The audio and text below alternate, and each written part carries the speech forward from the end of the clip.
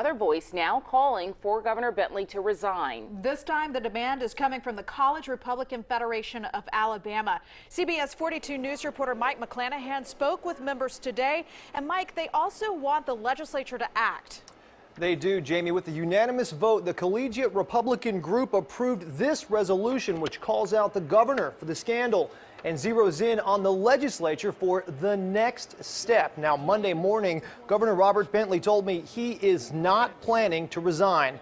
Monday night, the College Republican Federation of Alabama passed a resolution calling for Bentley's resignation. The group says that he has brought shame to the state. They are also asking state lawmakers to pass a recall law and turn the matter over to the voters of the state if the governor will not resign.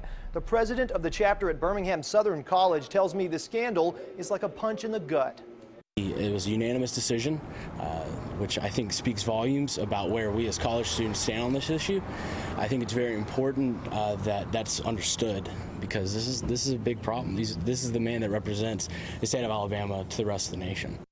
Now, Republican State Representative Will Ainsworth posted on Facebook that he will be researching and introducing legislation that deals with recalling politicians in the state. Now, Ainsworth describes the scandal as a disappointment and an embarrassment to all of Alabama. In the newsroom, Mike McClanahan, CBS 42 News.